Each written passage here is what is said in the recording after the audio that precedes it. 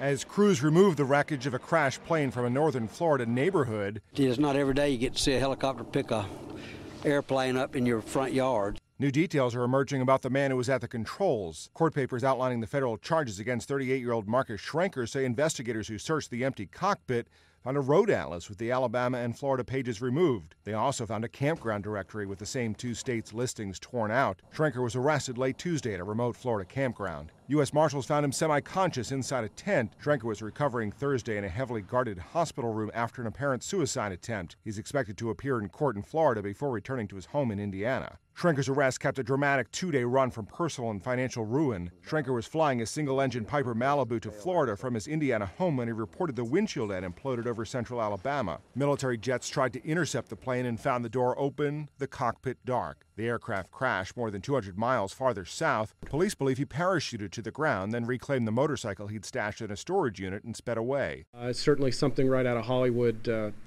someone parachuting out of a plane to avoid capture as a fugitive is certainly not the run-of-the-mill case for us. The new criminal charges include intentionally wrecking the aircraft and faking a distress call. Schrenker was previously charged with acting as a financial manager even though his license had expired in Indiana. State regulators have also filed complaints against him that he unfairly charged 7 investors $250,000 in fees he didn't tell them about. According to an Associated Press review, when Schrenker took off from Indiana, he already faced $9 million or more in potential and actual court judgments and legal claims. Matt Friedman, The Associated Press.